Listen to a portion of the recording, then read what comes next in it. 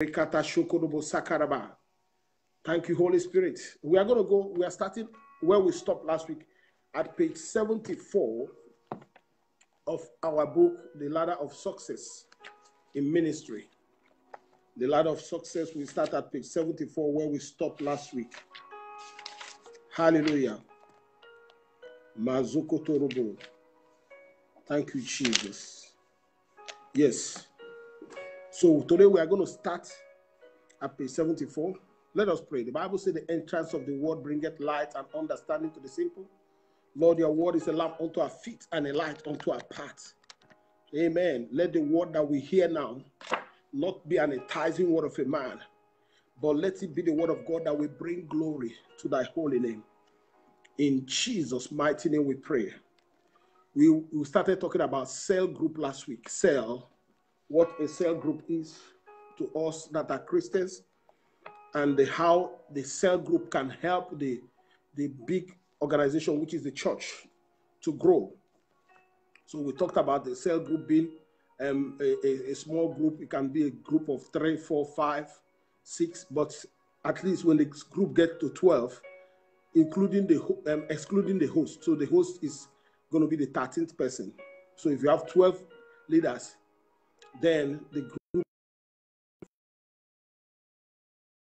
you have 12 leaders and 2 adults also added to the group. They have 14 plus the host, that's 15.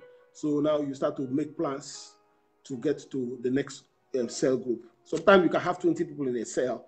If nobody have taken up the responsibility to start a cell group, as God gives you the grace to grow in the name of Jesus Christ. So we are going to continue where we stopped that day. We talked about the importance of cell. I think that was where I ended. Why the cell is very, very necessary for church, every organization. This is the government of 12, the government of Jesus Christ, the government of God. That's why we are reading a book called The Ladder of Success, G12. That G, the word G is government, government of 12.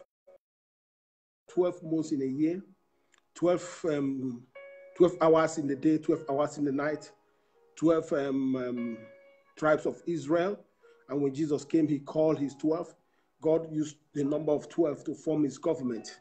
And we have 12 elders in the heavens. Jesus told his disciples in Matthew 19, he said, when Peter asked him a question, say, we have left all and followed you. What shall be our reward? He said, those of you that have left family and all that shall inherit 100-fold. But those of them that were looking at him, he said, you shall be judges with me. And there were 12. So plus him, it's going to be 13. So there will be 12 judges with Jesus. We already have 12 elders that are with God. So that's the government of God, 12.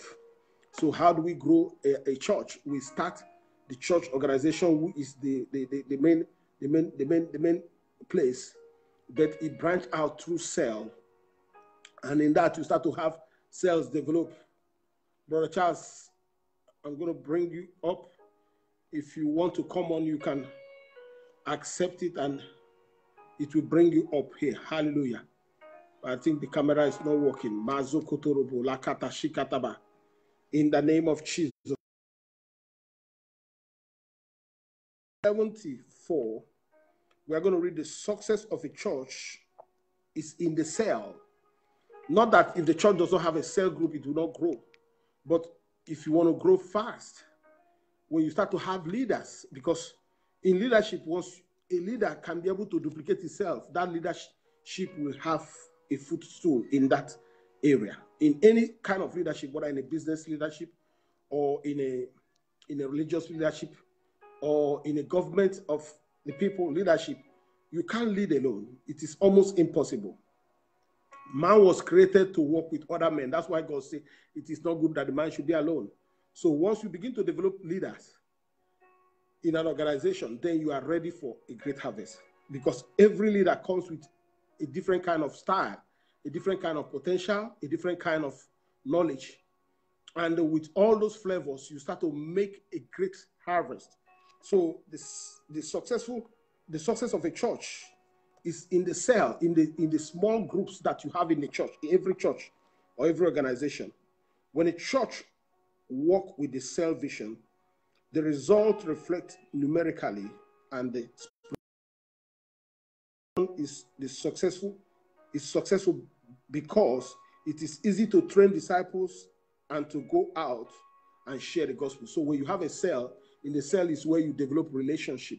In fact, this week, one of our daughters called me and said, I want to find out, what does a cell mean? She said she was on the Bible studies last week, but she didn't understand what that cell meeting was. But until I posted a picture where I went on a cell meeting last week, I think it was on Sunday, and we had a fellowship. One of our members here, she had her family came, and they were about to leave back to Florida. So she has invited us, but I told her I'll be able to meet them on Sunday. We went and we had a great time with them that Sunday home. It was a very, very awesome meeting. It was very, very eye-opening. Many of them were opening up. It was easy to minister to people when you have them in a small group. So cells start with like a man and a woman. You can 4. The ideal number is 6. Once everybody can duplicate themselves, that you have hit the number of 12. Plus the host, which is the 13th person. Then when the cell exceeds that 12, then you are beginning to make plans for another cell. You can still be in one cell until you get to 20, then the cell will break out of itself and begin to have a new cell. And that is how it just keeps going. And if you have 5, 6, 7 cells, then you are talking about real harvest in the church, because now everyone in a cell know each other. They know their challenges, and they pray together. They have people that watch their back. They watch other people's back. So it's kind of a family. And it makes the church to be relatable. Because if you have a church of 100, for instance, or 200 people, and the pastor is just there like in an island, even if you have 1 or 2 leaders, the impact will not be as much as if you have a church of even 50 that have 2 or 3 cells in that 50. The impact of that church in the next 2, 3, 4, 5 months or 1 year, the church of 200, the harvest that they will record will not compete with the church of 50 that started with 50 in the same time. This church will grow past that number, but not only that, but they will have committed people to the vision. They will have committed people that have developed relationships, because everyone in the cell knows everyone's challenges, knows their prayer requests, knows their children's birthday, their sorrows, like somebody passed away. It's easy for the cell group to come together and say, we have to go and see this sister, this brother, and pray with them and console them and stay with them. Then before the big church will get involved, then it is easier for things to be done fast. So that's why I say that the success of a church is in the cell, different cells that you have. Then the next thing we're going to talk about, the cell gives everyone individual attention. Like I talked about having a church of 50 people. So 50 people and you have 1 or 2 or 3 leaders, then the attention span will be very, very low, because everybody is trying to get to the leader. But if you have 3 cells in a 50 people church, each leader of the cell have an assistant. So let's say you have 3 cell group of 12 people. 12 by 3 is 36. Then plus the pastor himself, that's about 37. Plus the 3 leaders for those 3 cells, that's about 30. That's about 40. So in those 40 people now, everyone have an assistant. So now we are talking about 40 people, but you have at least about 8 to 10 leaders that are already working actively in ministry, in ministration, in prayer, in counseling, in all that. They are training leaders. So before you know it, the whole of the 40 becomes leaders. And as the cell group begin to break out and have other cells, and that's how you start to invite people into the cell, and these cells you start beginning to break out and have other cells, and the cells begin to grow. Before you know it, you take over the whole city. The mathematics is not all that hard, but it's just the commitment. If once we are committed to do it, you can do it. Hallelujah. Jesus' main concern was not supply, not on the supply of the need to the people around him. He developed his ministry by being with the people. In the book of Mark, the Bible says, and Jesus, when, let's see, Mark chapter 6, let me read it here from the Bible. Mark 6:34. It was easy for Jesus to minister to 12 people. Very, very easy. Mark 6:34. You can write it down. The Bible says there, and Jesus, when he came out, saw much people, and was moved with compassion towards them because they were as sheep, not having a shepherd. And he began to teach them many things. When Jesus saw people, by this time there was no organization, he came out and began to teach them immediately. The cell vision helped us to follow Jesus' step. Even a new believer can invite their families in a home where the cell leader can pay attention to each person in the same way that the pastor could do. So the cell leader has responsibility now. So I'm talking to you now. If God is leading you to start a cell on your phone, start a cell with your iPad, since we don't gather in a place anymore, we can do it virtually, and like we are doing now. You have a cell meeting, 3, 4, 5 people that you hold accountable. You gather once a week. It can be Saturday, it can be Monday, it can be any day, it can be midnight, it can be whatever.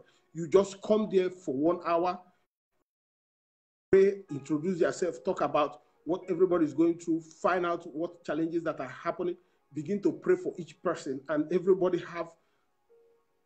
back. You begin to hold each other accountable. Then it is easy to have the church implementation happen, because the cell group is where the foot work is done. That is where the foot soldiers are. That's where everything is going on. Amen. Let's move on. We are in page 75 of the Ladder of Success now. It is exciting when a pastor can help the entire church enter a cell vision. The results are amazing. This man that wrote this book started a cell vision. One day I'm going to tell you his story. They started a church, was about 120 members for about 6 years. He was tired and almost was quitting because the church was becoming draining from him. But when he began to call leaders, God opened his eyes and showed him about the cell vision. They moved in less than 6 months to 1 year. They had 100-something thousand people. They have branches spread out from their city and to other countries. By the time he wrote this book, they have more than 1.3 million people all over the world. The cell group just made the church to become, because people start to shoot out cell in different South American countries. From Brazil, they went to Colombia, to Argentina, Guatemala. They just keep spreading. Mexico, they came to America. It's an amazing story when you hear it. But what it is calling leaders, and leaders will call leaders. That's what Jesus did. Jesus never ministered to 5,000, 20,000 people. He ministered to them like preaching to them. It took time to minister to 12 men. Those 12 men are his call leaders. Those 12 men have their 12 men. When Jesus died and there were 120 people gathered in the upper room, those people that were gathered in the upper room, they were all leaders. The needy people in church, the 5,000 and 10,000, the 4,000 people that came and ate bread and gone, because they don't have responsibility. So cell group gives you responsibility and makes you to understand the vision and how to carry the vision and run with it. Because the Bible says, write the vision, make it plain that he that will come will run. There's going to be a manual now, because now the church has a prototype in the cell. And from there you grow and you just see great things and great miracles begin to happen. Amen. Look at the cell at the backbone of a church. When you have a cell group, maybe a church of, let's say a church of 50, you have 3 cell groups. God bless you, Sister Maureen Brown. You are welcome. That group of 50, you have 3 cell groups in it. That church is fortified. It's very, very strong, because in those 3 cell groups, that means you have about 6 leaders in the cell group, and probably the 6 leaders plus the pastor and his assistant. So the church of 50 have about 8 leaders that are active. And we're not talking about now other leaders in the youth department, leaders in the choir and all that. I'm just talking about every leadership and assistant that is in the cell group are also leaders in the church. That is how it kind of translates. And it goes from there. Each cell evangelize and win new people. The new people then become members of the cell and are taught and prepared to be a tool in the hand of God. Those members can now serve and become individual and become involved in different church departments. Hallelujah. 1 Peter chapter 5, verse 10, the Bible said here, but the God of all grace, who had called us into his eternal glory by Christ Jesus, after that we have suffered a while, makes you perfect, establish you, strengthen you, and settle you. There is a time of suffering and perfection, but God takes care of that. Once we can be able to put the structure, because this is, I'm telling you, as long as we are Christian and continue to be Christians, this is the way to go. You have to be a responsible Christian. You know, I talked in the morning about, are you childish or matured? Sometimes when you listen to that message, it's like I'm talking to somebody, but I was talking to myself. That message is all about you holding yourself accountable. Am I still being childish, or am I taking responsibility? When you are matured, maturity is not in age. Maturity has to do with responsibility that you take over and you occupy and you begin to do. And when you are a leader of a cell, you are responsible for people's life, for souls. And those souls, you will give account of them to God, not even to the pastor. And those souls now, you will help them to know that same God that you have known. It's not enough to just know God and fellowship in a church or in the Christendom and just enjoy the presence of God and the glory of God and the wealth of God and the long life and all the things that comes with serving God without really being on the field. So cell is a very great place to start. Once we start a cell group individually, you will start to see the gift of God in you begin to manifest easily. Most times in the church setting, sometimes it's hard for us to get attention or to be able to do what God has called us to do. But in these little groups, now you are the leader, or you are an assistant, or you are part of the leadership. It gives you the ability to minister to people and understand them, and you start to see God will begin to expand the grace that he has put in you. But the God of all grace, who had called us into his eternal glory by Christ, it called everybody. I told you that God has called everybody. But until you accept the calling, then you cannot be chosen. Hallelujah. The Bible says that God is calling us. But if you accept, you say, who shall I send and who shall go for us? Until you say, here I am, send me, God will not send you. Once you say, I'm going to take up this responsibility, then you are now sent.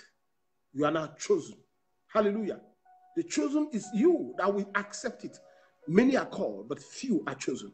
How do you get chosen? By taking up responsibility. Hallelujah. Who shall we send and who shall go for us? I told us last week, we read it in Isaiah. I think Isaiah chapter 6 verse 8 or Isaiah chapter 8 verse 6. You can Google it. He said, who shall we send and who shall go for us? And Isaiah said, here I am, send me. Once you say, here I am, send me, then you are chosen. Amen. Look at the cell are like a mine full of diamonds where you will find leaders. There is no way to make a leader. You don't see somebody on the street and say, hey, this is a leader. People sometimes can look like a leader, they are not. Remember in the case of David and his brothers, the prophet, when he came to the house of David, the house of Jesse, the Bible says he saw his brother Eliab. He said, wow, this one is very, very matured. He's in the military. He has all the six packs. He's tall. He's huge. He has muscles. He has pipes. He has all that. And the man of God looked at his body building and said, wow, what a great king. And the moment he wanted to pour the oil ceased. God said, I have not chosen him. And 7 brothers who look like the first passed by. And God said, I'm not looking at the way you look. The leader is not here. Go get him. Thank you, Brother Charles. Isaiah chapter 6, verse 8. Who shall we send? Who shall go for us? Then you say, God, here I am. Then immediately the grace of being chosen will come upon you. And people will say, oh, when will God choose me? No, no, no. You have to accept it. It's a responsibility that has been given to every believer, every Christian. God is calling you. Say, here, who shall we send and who shall go for us? Until you say, here I am, send me, nobody will send you. If somebody sends you by their outward appearance, you might not get to the 100% because you are doing it because of that man, that woman, because of that person. It's like you are. This man is just bugging me every time he's calling. No. Once you say, here I am, it's a responsibility. You say, here I am, send me, then you begin to go. So the Bible says someone looked at the brothers of David, they looked like kings, but they were not kings. It's not in the outward appearance. It is in the David was a responsible son. He was already in the field taking care of sheep at this time. When every young man wants to go into the military, it's a cool thing to be in the military. You know, as a young man, it's a cool thing. You come back, you get respect. People value you in the society. You know, that you are in the military, you wear the uniform. David was not aspiring to be in the military. He was aspiring to take care of his father's sheep. And God saw his heart. And God chose him. Amen. So cell is that place. A cell is like a diamond. It's like a mine, like a minefield, full of diamond, where you will find leaders. And those leaders can be now groomed. The cell is a great place of formation for leaders. And the place where you can pick your 12. And the people that are successful and fruitful are the ones you want to have on your team of 12. Your 12 are the leaders, are a leader team that will help you in your ministry. Look at Jesus Christ when he did his own peak in Luke chapter 6. If you look at from verse 12, we are just going to rush through it. We are not reading everything. 12 to 17, the Bible says, and it came to pass in those days that he went out into the mountain to pray and continued all night in prayer to God. And when it was day, he called his 12, and of them he chose 12, whom also he named as apostles. He called the disciples, everybody came, but from the disciples he called, he chose 12 people. So when he came down from mountain, the first thing is to pray. You have to have divine direction. You don't just begin a cell because you are excited. Yes, you can be excited, just go and pray. So God, give me the grace to be able to handle the harvest, or to be able to handle people's temperament and the people's norms and beliefs and ideology and indoctrination, because people are coming from different places. And sometimes you can say something and it offend somebody. And sometimes somebody can come with what they know and they want to bend you. So as a leader, you have to ask God for all the balances. When God has given you the grace, you ask him for utterance to speak the word. God will give you utterance.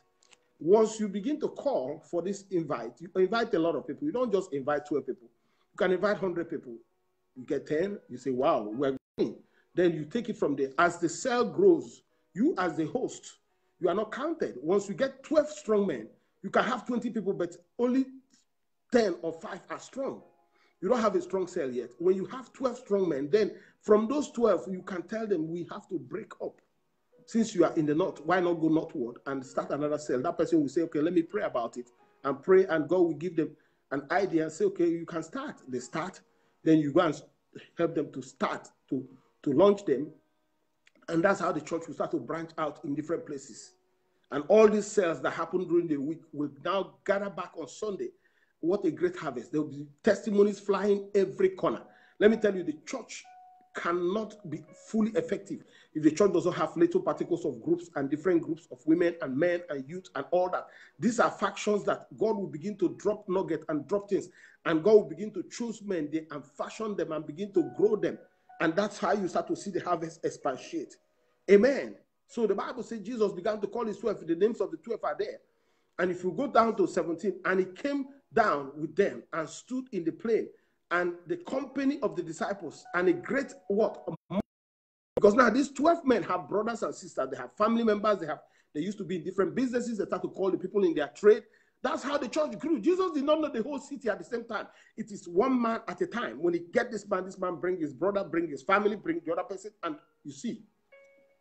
When he came down, the Bible says, multitude, a great multitude of people out of all Judea and Jerusalem, and from the sea coast of Tyre and Sidon, which came to hear him, and he healed, and to be healed of all their diseases. Now Jesus Christ have a team that can be able to make this happen.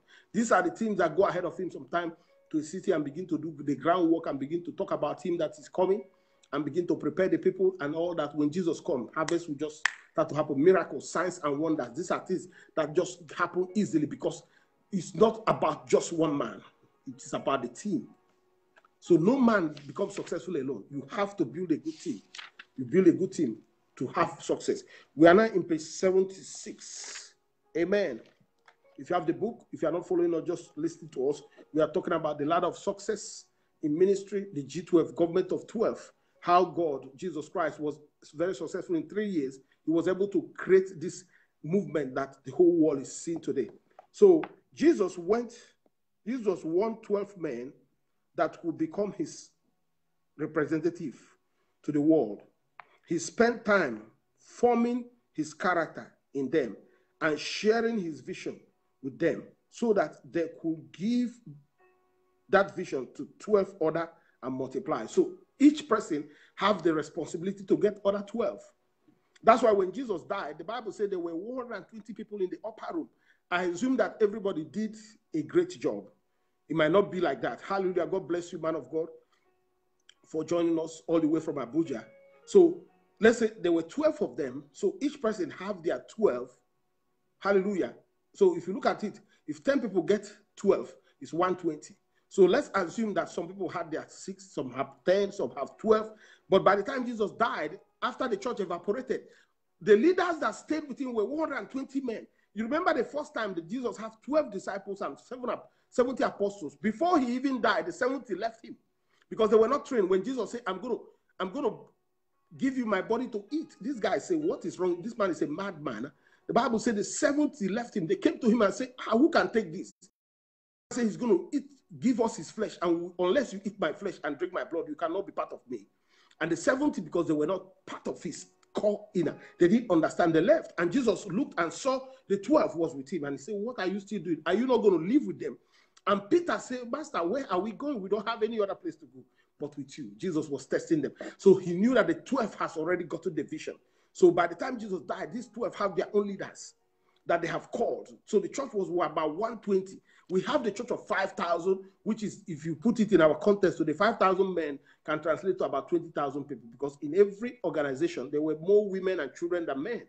So men are the last people to come in any gathering, anything. Men are the hardest people to get, even in business. They have to see all the corners. They don't just go with emotion, they go with facts and data and numbers. But they were able to count 5,000 men and 4,000 men. These are basic people that come. We're not talking about the Joseph and the Matthias and the Nicodemus. These are wealthy people that are not even coming. The Chuzana, the Uza, the people like what's it called? Mazika Taraba, Zacchaeus. Those are people that don't show up during church services. They only support the ministry. Those are the wicked men that support the ministry with their resources. If you have seen one of my videos that is on YouTube, I'm talking about the 3 kinds of men you need in your life. The righteous men are the ones that follow Jesus everywhere. They didn't have much to give him. Some of them do, like Mary Magdalene and the rest, they had. But very few people had resources to spend because their resources was owned by God. There's a wicked man and there's also the evil man. But we're not going there today. So we have all these people that are not fully involved. But the people that were involved, they were still up to 5,000 men. But when Jesus died, those 5,000 men disappeared because they didn't have the core of the ministry in them. They didn't have the vision of the ministry. So it was easy for the devil to sway them that Jesus was a criminal or was a thief or a liar or whatever they told them.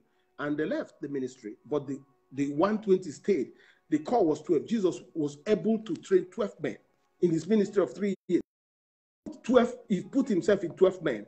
And those 12 men began to train others. God bless you, woman of God, all the way from Accra, Ghana. In the name of Jesus Christ. So you have to get your 12. Every Christian must have leaders. You have to first serve as a leader in a cell group or in a very small group in the church. Then you begin to form your own leadership. That's the way you have to grow the ministry. That's the way you can be able to be held responsible. So in the cell group, the mother cell, the first group of the cell is called the mother cell. The mother cell will give birth to this daughter cell. Why is it called mother and daughter? Because women are the one that give birth. So that's the word is used in ministry. When you have a cell group, it has the mother cell, you have the daughter cell, and the daughter cell will have a granddaughter cell, and the cell will just keep growing from there. And the mother cell can have 5 daughters, can have 6 daughters. So the first cell group is called the mother cell. Then it has daughters, and the daughters will start to multiply from there. Each leader that opened up a cell is called another cell. It's a daughter cell, and that's how the cell. If you have 5 cells come from one cell group, then you have seen that mother have given birth to 5 daughters. And if those other daughters have to have their own, they are granddaughters, there's great-granddaughters. So that's how it goes. And before you know it, you have taken over the whole city. Amen. The mother cell and the daughter cell. The daughter cell begins with some of the members from the mother cell.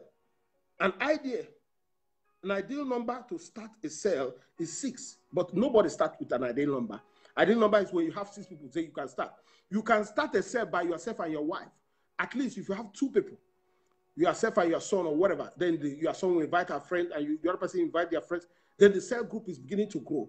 So the ideal number is 6. Once it gets to 12, excluding the host is the 13th person. Once excluding the host, then you know the cell is up to capacity. But you don't just break the cell when it's 12. You start to invite more people. When the cell begins to grow to 13, 14, 15, 16, leaders that have been trained, I'm not talking about people that just came and see you today and they go the next day they come. No, when you start to have 13 people that are committed to that cell, 14, 15, then you start to talk among yourselves, say, we want to break out, we want to have another cell. And from the, say, who is going to start a cell? You are in the north, you are in the south, you are in this area of town, area, and from there, somebody will take up the responsibility after you have prayed. And once they start, then the cell has given birth to a daughter, and it grows from there. Hallelujah. That's where multiplication is a result of 2 elements. The moment you start to have first generation and second generation in a cell, there's multiplication. That church or that organization will record success. This is not a magic. These are things that are practical. In fact, I've seen a ministry that when I was in South Africa, we were about 40 when I joined the ministry, and the man of God, we had a great leadership team, and we started to, before you know it, today the ministry have about other 16 or 17 branches just in South Africa. I'm not talking about in Nigeria, in Philippines, and other places. These are people that we knew that we were all in the same ministry. Everybody knows each other. We start to do what we call massive evangelism, because we're having meetings in different places and different locations. The church just break out. You know, when you have the right people around you, there is no way success cannot be harnessed. In fact, success is inevitable once you have leaders, because nobody grows in life without leaders. Jesus himself was God. He could have come and said, let me do it alone. It's not possible. He began to call people.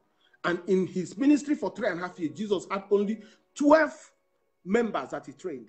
12. And some people are surprised when they hear that number. When Jesus was giving account to God, he said, all the people you have given to me, I kept, except the son of perdition, who was Judas, that was also already predestined that he will be like that. So the whole 12, he kept all of them, because he has been able to put himself inside of them. Amen. Multiplication is like the miracle of the fish and the loaves. A young boy had 5 loaves and 2 pieces of fish. 1 loaf of bread was enough to feed 1,000 people. If you read carefully, you will see that only men were counted. So they had more than the number that we saw. This is truly a miracle that only God could have performed. It is not possible to really record that kind of result if God was not involved. But God was the one that could. 5 loaves turned to 5,000 men. Each loaf of bread feed 1,000. How did God do it? We didn't know. But it starts the miracle of multiplication. So when you start to have a cell group begin to break out and have other cell group, more will happen like this. And you say, what did these people do? It's nothing. It's just buying into the vision. Once you have to, the leader of the organization, the church, the pastor, like I'm talking to you, has to be a visionary and be able to pregnant the leaders that work with him with vision also. Once you can be able to pregnant them with the vision, that's it. They will give birth to the vision also. And those vision will give birth to the same vision. And that's how it begins to multiply. The purpose of a cell opens door for opportunities for our families to receive salvation. Every time you bring people to a group, it's easy for you to say, hi, how are you? Have you given your life to Christ? And they say, no, yes. Then you start to find out challenges in their life and you pray with them. It's easy to communicate when you have a small group in every organization. Organizations are broken down into small particles of groups. That's how organizations become effective. If you do organizational management, management was my major in school in business administration. when you don't, if you manage a large number of people, you can never be successful as a leader. You have to have your core leaders, and you start to grow from there. They are people your inner caucus, the people you brainstorm with. There are people that think with you. There are people that do things for you. There are different people for different assignments. Once you have them in leadership, then you are ready for harvest. You can now begin to launch. Once you launch out, you know the group that will take over from this group and do the rest. So the cell, when the cell begin to break into cells, you are recording success. And that is where salvation will begin to happen. People are giving their life to Christ in Lawrenceville. People are giving their life to Christ in Georgia. People are giving their life to Christ in Texas. You start to have different groups, and there's record of salvation, record of healing, record of miracles in different places, and the church will just expatiate. Amen. Number two that happened, the purpose of a cell. Cell allow people to have a relationship with someone in leadership. So if you are in a cell group and maybe you have never known any leader in an organization, then you are leader of the group, the host. You are looking at them. You are seeing them. They are very close to you. They know your children's name. You know their name. You know their children's name. Sometimes you know their home. You know their birthday. You develop relationship with leadership. That same person you are seeing in the cell on Sunday, maybe they have a bigger assignment in church. When you come now, you say, wow, this is our leader that we used to sit down in round table in their dining to just eat and talk and just pray together, cry together, and all that, encourage each other together. You see them in church. They are the one leading praise. They are the one doing and praise and worship. They are the one leading prayers. You are looking at them from afar, but you have close relationship with leadership. That is one of the greatest this thing. Let's go to Matthew chapter 9, verse 10. Matthew chapter 9, verse 10.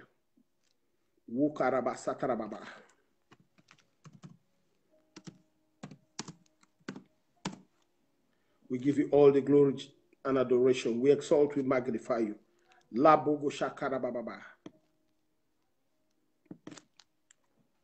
at verse 10. The Bible says, and it came to pass, as Jesus sat at the meat in the house, behold, many publicans and sinners came and sat down with him and his disciples.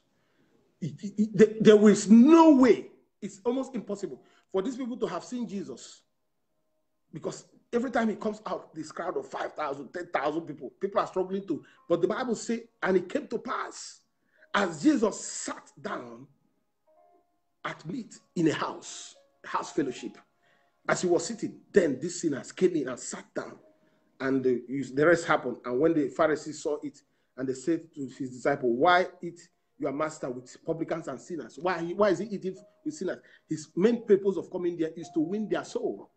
He knows the strategy. Jesus was the chief strategist. He came and sat down in that house fellowship and began to evangelize and began to talk and begin to take questions from them. In the church setting, you can't take questions. There is no way. It's almost impossible for you to take questions in a very big setting like that. But in a cell group, you can have chit-chat. You can have counseling with somebody, pray with them, and they start to say, oh, wow, that on TV, I've met him. I've seen him. I've had relationships. I've ate with him in the restaurant. And that's how all those things grow. Number three, the purpose of cell. The cell gives people an opportunity to be touched by God. Give them an opportunity. There's an opportunity that is brought out in a cell. We can also open the book of Luke chapter 5, verse 19 and 20. Luke 5. What a mighty God we serve. What a great God. Hallelujah. Look at verse 19. Jesus. He said, when they could not find a way to do this because of the crowd, they went up on the roof and lowered him on his mat through the ties into the middle of the crowd, right in front of Jesus. And verse 20, when Jesus saw their faith, he said, friend, your sins are forgiven. This was a man that his friends brought in, and the Bible said that there was no way to come into the house. Jesus was in a very small house. The house was packed, but the Bible said they lowered him. So cell gives people opportunity to be touched by God. That man, if it was in a church setting, when thousands of people are lined up, where will they be able to carry him from there and bring him to the stage? It will be almost impossible. But Jesus was in a house, and the house was packed. They brought the man, they couldn't bring him through the door. They lowered him through the roof, and Jesus touched his life, and his life was changed. The cell group give opportunities for such things to begin to happen, not just happen, but happen exponentially, greatly, and mighty. I'm telling you these things as we are reading them. If we begin to practice it, we are going to see some kind of result that we have not seen. And the opportunities are out there now. Now that the ministry has gone into media, gone into the virtual church, that people can sit in the comfort of their home and communicate with somebody in very, very far. Right here we are now. We have people from Africa. We have people from Europe that are connected with us, South Africa and all that, here in America and out of state. It is easy to start a cell group with people that are not even in the same state with you. And like we pray every evening, you have a cell group with them. Whatever time you gather, you tell them we're going to be gathering in the main church by 7 p.m. They should join us and hear from the leader. And once in a while, I will come into your cell meeting through virtual means also and minister to them and talk to them and know their names and all that. It is easy for great harvest. We just have to understand the formation of a cell and how to do it. The ideal cell. That's the next thing we're going to talk about before we pray. Amen. We just have about a couple of minutes to begin to pray. I think we're going to stop in ideal cell. Next week, we're going to talk about winning soul through cell. The ideal cell is a specific message for the homogeneous group. It is searching for example, and message should be specific for men, women, young people, and children, depending on the cell group. So every cell group should have a specific message that you give. You don't just come to a cell and begin to throw all kinds of things.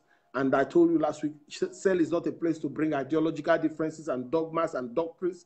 It's not a place to practice dogma. It's a place of salvation, a place of call, a place of acceptance, a place of relationship. All those things the people will learn as they begin to grow and begin to understand and come into the main church. They will start to understand who they are in Christ and what they're supposed to do. But the cell is a place to receive people, to hug them, to hear their story, tell them stories.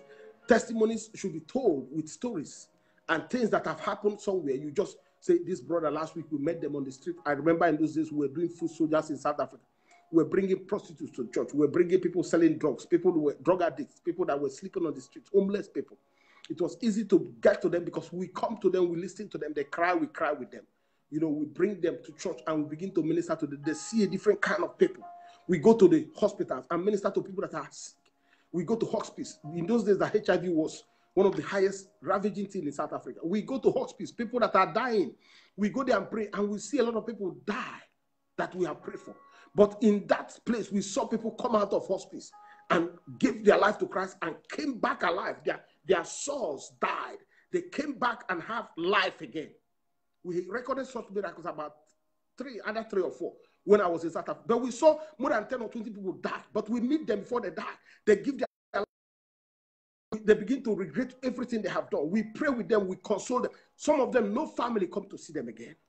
We go to prisons and begin to touch people in prison. When they are released from prison, they are joining church. You see, cell will open you up to ministry. When I say in church, we don't really do ministry. We come to church, we have fellowship, and we leave. Ministry is the people out there, the sinners, how you can be able to touch their life and begin to use stories of what happened to you, what happened to somebody, and begin to change their life. And those stories can be told in those small groups. Amen. This will allow each cell to teach its goal because of and become responsible, work as a team, and find useful strategies. You know, you just based on the need of the cell. You don't say what happened to the other cell, it will happen in this cell. No. The cell is formed based on the need of the people. So you can be able to meet their need in the name of Jesus Christ. And winning souls through cell, let's just finish it because it's just small and we're going to pray. Majority of decisions for salvation will be within the cell simply because they are the main channel through which the gospel reach the community. Some useful strategies and to accelerate the harvest of souls. Number one is prayer. I remember in those days when we were doing selling, in South Africa, the easiest thing to get somebody attention, you don't tell them who you are, you are a pastor, a bishop, an apostle. They don't care. They don't even want to know about that. I'm telling you, people don't want to care. People don't care how much you know, but they care how much you care about them. Not just how much you care, but about them. It has to be personal because these people are needy. They are selfish at the time you meet them. They don't care who you are. So you come. The best strategy that we use that have worked, and we are waiting for things to normalize, and many of you, I'm going to go out with you, and you start to see. You don't tell them anything. Hello, how are you? God bless you. Can I pray with you? Some people have never had anybody pray for them or pray with them forever. Maybe it's a long time ago they have heard such things. They say, wow, pray for, okay. They let you pray for them. And as you begin to pray, God will put the words in your mouth. The Bible says, open your mouth and I will feel it. The moment you introduce prayer, not telling them, oh, how destroyed they are, how sinful they are, or what they can do, they go to hell or go to heaven. No, you just say, can I pray with you? And maybe if you talk to 5 people, 1 person will say yes, or 2 will say yes, and you pray with them in the name of Jesus. You finish praying, you leave. They call you, say back. Say, who are you? And you say, oh, I'm this person, I'm brother, this, I'm sister, this. Oh, this our flyer. Oh, you are a pastor, or you are a brother, you are from this church. Now you get their attention. You pray for them, you didn't tell them any other thing, you move on. And you see them call you back. And you develop relationship. Because of your genuineness to their needs. Because now you just came and met their need. Because the moment you open your mouth, God will begin to minister through you.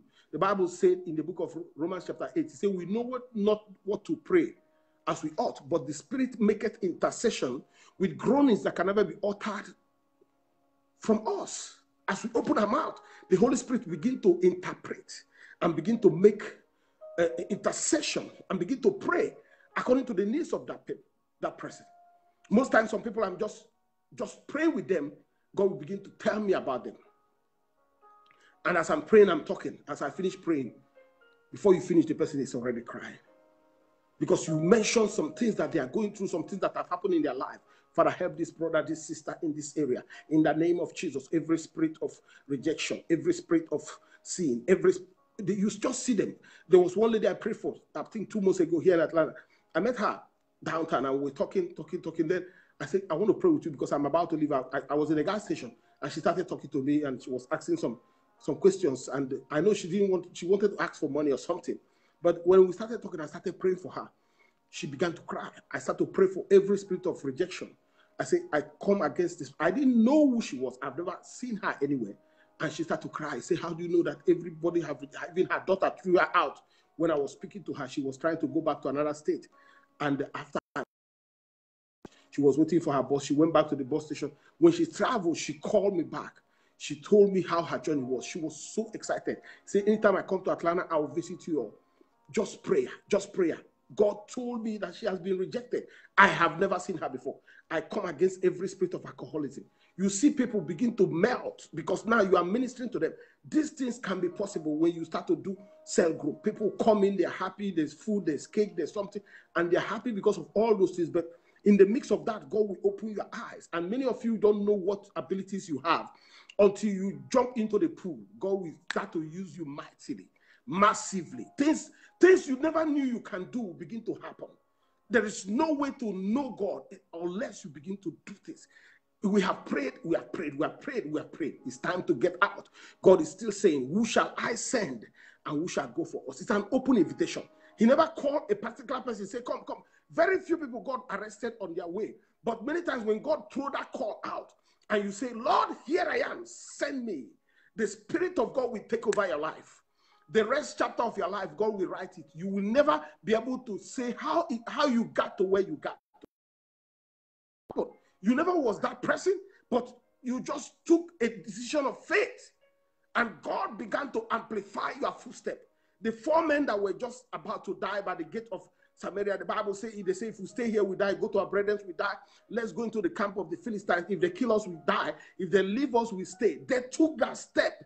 They didn't know that the word of God had preceded them. There was a prophecy that by tomorrow the corn of flour shall be sold for nothing. But the moment they did that, God began to amplify their footstep. Many of you that are listening to the sound of my voice now, God is waiting for you to take that step. And you can start a sale on your phone. Start a sale with your Facebook group. Just start a sale. It doesn't matter what it is. And let God begin to hold you responsible for people and see God move in your life. And your life will never be the same again. Amen. We are going to pray now. Next week, we are going to continue from where we stopped. Next week, we are just going to continue on soul winning through sales and all the strategies that are there. And we stopped at page 78 of the ladder of success, G12. Hallelujah. Father, we thank you for your sons and your daughters. Unfortunately, we didn't have a face-to-face, so we would have some questions. But if you have any question, you can still write me, and we are going to be able to explain some things to you that you don't understand. But I want us to have, by next week, let somebody tell me I have started a sale with my sister, my brother.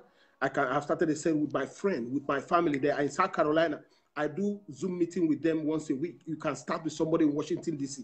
You can start with somebody in South Africa, in Nigeria. You can start with somebody in London. You start with somebody. You just have a Zoom. You have a conference with them, and you talk. You chit-chat Bible. You start with how is you doing, how's your family, and all that. What is God doing in this season in your life? How is COVID-19?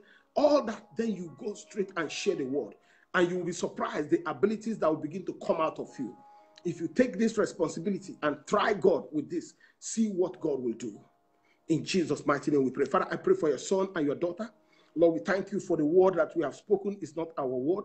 These are the word of God. Let this word profit us. Let the word begin to multiply. Let the intended result for this word come to pass in our lives. Everyone that have heard me, that have written something, that have told something, as you begin to minister to them today, Lord, give them the grace to begin a sale that will multiply and turn to a great harvest to the church, and their lives will never be the same again. Lord, I pray for every soul that is connected today that want to be a born again, either for the first time or for the 10th time they have been in God and they're backslided and they're coming back. Lord, we welcome everybody. No soul shall be left behind. If you are here, you want to give your life to Christ or rededicate your life, I want you to say after me, Lord Jesus Christ, come into my life. I believe with my heart that you died for my sins and resurrected for me. Jesus Christ, come into my life. I confess with my mouth that you are my personal Lord and Savior. Jesus Christ, come into my life. Congratulations, you are born again. I want you to find a Bible-believing church and fuse yourself in. Your life will never be the same again. God bless you. This Sunday, our flyer will be out either today or tomorrow, but I'm going to post it out. We are going to have a parking lot service on this Sunday. We'll bring out our speakers and all that in front of the church. We are going to just, if you want to come, you can come. You can still watch us online. So we still have the live stream. So whichever one is comfortable for you, if you just want to fellowship, you can just come and stay in your car, and we will have a parking lot service. We are going to speak. Our speakers will be blowing out on the streets here in Pleasant Hill. Everyone will hear us loud and clear. Our service will start 11 o'clock on the dot, and everything will happen in that 1 hour. Both praise and worship, prayers, all that, the whole night you're preaching. And we just do it this Sunday and see how God is going to take us. That's where God is leading us now. And we'll see how we're going to go. By the time things normalize, we will see where we are. So we are starting our service on Sunday at the parking lot. We are going to be singing and praising God. And we are going to just go and let God be God. And our voice shall be heard in the whole of this area. I know that when that speaker is going to blow there, people will hear us up to half a mile or even up to 1 mile. In the name of Jesus Christ. And we are going to bring great harvest to the kingdom of God. And I want you to invite your friends to just say, let's drive up to church, and you just stay in your car for just 1 hour, and your life will never be the same. 11 o'clock in the morning to 12. And if you can't come, God bless you. You can still watch us. Connect also on our Facebook page. And we are just going to have a great time on Sunday. And we are going to announce it tomorrow. So if the flyer comes out, share it to somebody. If you're out of state, some of you that are partners that are out of state, connect at the same time, 11 a.m. Eastern time. We will be live on Facebook, and your life will never be the same. God bless you very well. I love you with all my heart, but above all, Jesus loves you the more. I'll see you tomorrow. God bless you.